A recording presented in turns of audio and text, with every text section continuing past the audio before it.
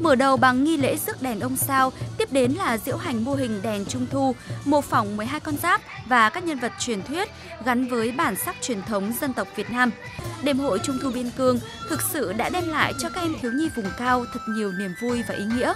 Qua chương trình, các em đã hiểu rõ hơn ý nghĩa, giá trị tốt đẹp của ngày Tết Trung Thu, cũng như những sinh hoạt văn hóa truyền thống của dân tộc.